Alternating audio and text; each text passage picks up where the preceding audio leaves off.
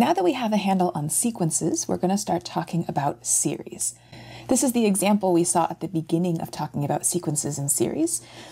We're going to see some similar visual examples of series, and this is mostly to build intuition so that later on when you're doing computations, things make a bit more sense and they're easier to remember. Let's say I have a triangle now, and the triangle has area 1. The area of this is a quarter. The whole triangle has area 1. I've divided it into 4 equal pieces and taken 1.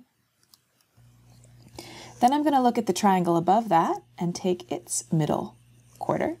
So what's this area? Well, this upper triangle had area 1/4, and I've taken a quarter of that. So that's a quarter of a quarter.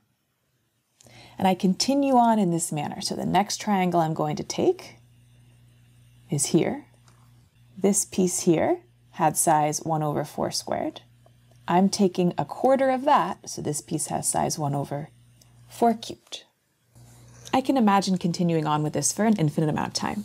The sequence that I'm generating has terms that are just 1/4 to the n.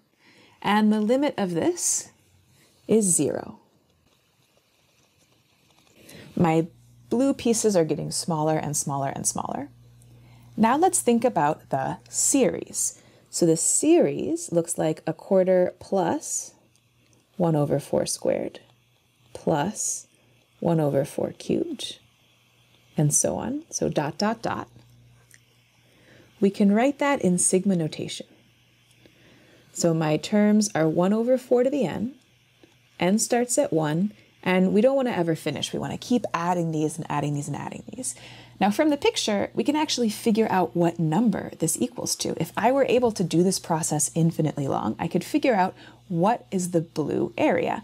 And the nice way of doing that is to split this up into levels. So here's one level, and another level, and another level, and another level, and so on. At each level, I'm taking 1/3 of the area of that level. So I've got 1/3 of this, and 1/3 of this, and 1/3 of this, and 1/3 of this, and 1/3 of this, and so on. And so if I could continue doing this for an infinite amount of time, I would end up with 1/3 of the total area of the triangle.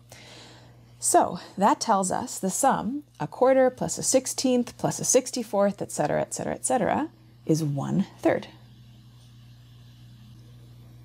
Let's start with the series now. Let's say I want to add up a 3rd plus a 9th plus a 27th and so on. Take a second, pause the video, write this in sigma notation.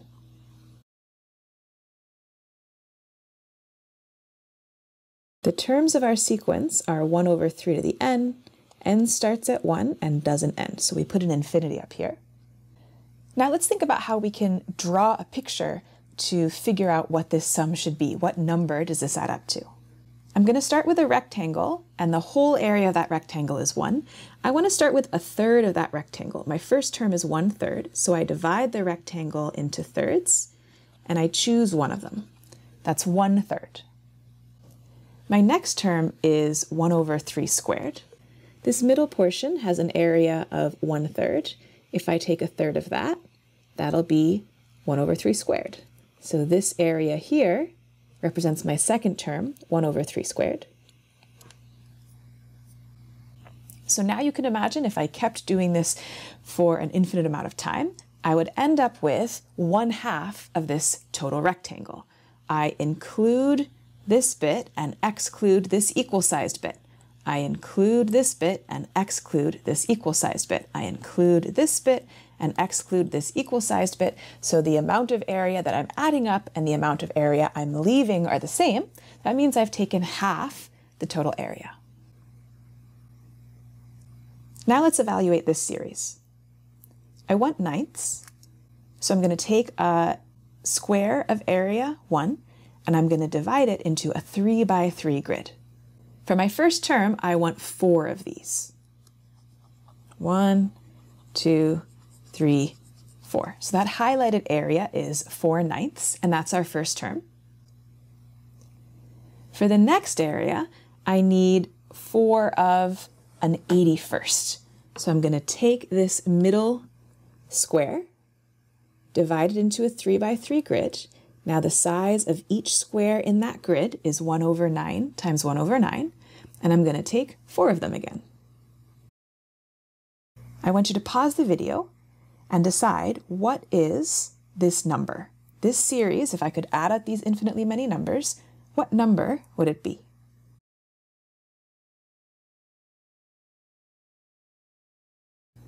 Similar to the last example, I'm including and excluding an equal amount. So if I take the colored pieces for myself and I give the uncolored pieces to you, at this outer ring here, me and you have the same amount. Same thing with the next ring in. I give the uncolored pieces to you, I keep those brown pieces to myself. You and I have the same amount. For the ring inside here, I take the colored pieces for myself, I give the rest of them to you, and we continue to have the same amount. And as I continue to subdivide, the amount that gets counted and the amount that doesn't get counted is equal. So this is going to add up to 1/2.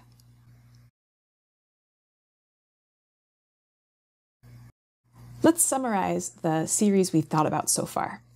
If my terms are quarters, powers of a quarter, the terms themselves are going to 0, right? Those triangles that I was drawing were getting very, very small, but the sum total of their area was going to 1/3.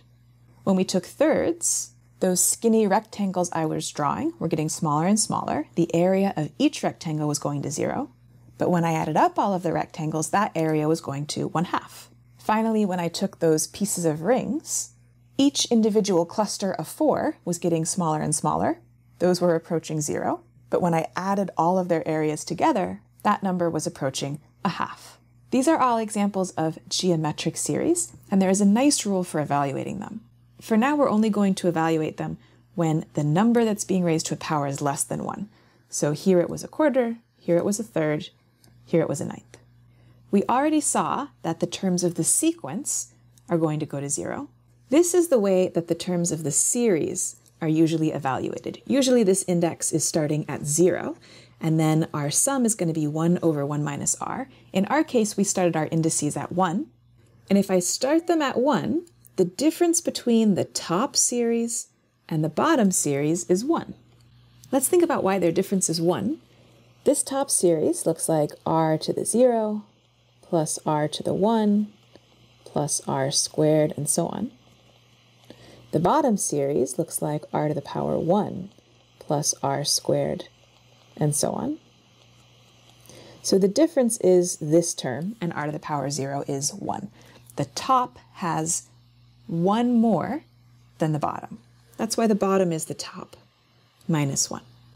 Let's compare this to what we got. For a sub n,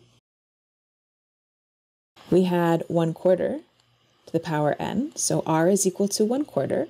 So the sum should be 1/4 over 1 minus 1/4. That's 1/4 over 3/4, which is 1/3. And that's exactly what we got. Bn is similar. For Bn, our r was 1/3. Since I'm starting at n equals 1, my sum should be 1/3 over 1 minus 1/3. That comes from this formula.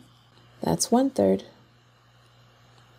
divided by 2/3, which is 1/2. And again, that's exactly what we found. The third one, C sub n, doesn't exactly fit this pattern, but if you'll remember, we did a lot of algebra with sigma notation when we were talking about Riemann sums, and we're going to get to use that again. Here I was adding up 4 times 1/9 to the power n, and started at 1. So when I put that big sum up, 4 is multiplied by every term. 4 is multiplied by 1/9, 4 is multiplied by 1/9 squared, 4 is multiplied by 1/9 cubed, so I can factor it out. Now I can apply my formula. R is 1/9, so this, and n starts at 1. So this is the formula I want. 1/9 over 1 minus 1/9. That's 4 times 1/9 divided by 8/9, which is 4 over 8, or 1/2.